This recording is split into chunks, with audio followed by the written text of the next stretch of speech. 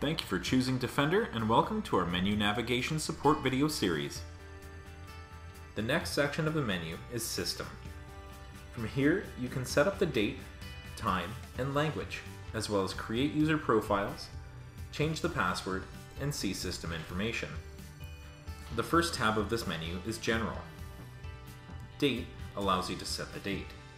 Time will allow you to set the time. Date format. Here you can select how the date is listed in the live view. To change the format, select the drop-down and you'll get a list of options. Select the desired option and select Apply to save the change. Time format. Here you can choose between a 12-hour clock and a 24-hour clock. To change the time format, select the drop-down and pick from the two options, then select Apply to save the settings. Daylight Savings Time, or DST. You can program your DVR to automatically switch to Daylight Savings Time. Use this menu to do so. NST, or Network Time Protocol. This allows you to set your DVR to sync its time with various web servers to ensure that the DVR is always set to the exact time.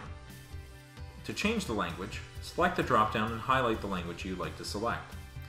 Apply to save these settings, and the DVR will restart, and the menu will now be in the chosen language. Video format. There are two video formats that can be chosen from, NTSC and PAL. NTSC is used in North America and Japan. PAL is used in European countries. Please note that if the format selected is not supported by your monitor, you will be unable to see the DVR on your screen. Menu timeout. This option allows you to set how long the menu will stay up during an activity.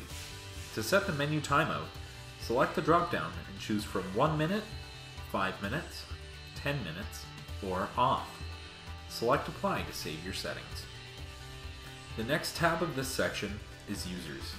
From here you can change the username and password that is set by default to admin in 123456. You can also set up 7 user profiles and adjust permission levels for each one. Follow these steps to change the admin username and password. To enable user profiles and set permission levels, you may follow the same steps as the administrator password to change. Once complete, you can click the permission box to select the permissions you want that user to have. The boxes are Backup, Live, Playback, and PTZ, as well as each camera channel you want to allow that user to have access to. You can also press all the buttons for the user to have all permissions, or clear to delete all of the permissions. The last tab of this section is Version. This tab lists the following information for your DVR: device name, device ID, device type, MAC address, software version, IE version, and hardware version.